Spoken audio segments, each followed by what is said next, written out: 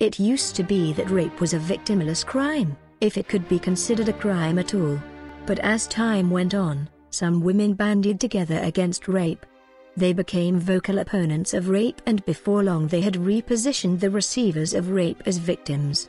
And the givers of rape had been labeled rapists.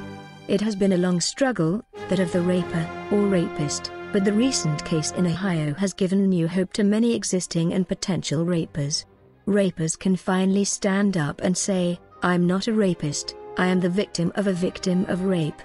If you know someone who has been accused of rape or convicted of rape, you may already know a victim of rape. It is not too late to help. Please contact your local sex offenders registry to see if you know a victim of rape. Paid for by the Association for the Victims of Rape.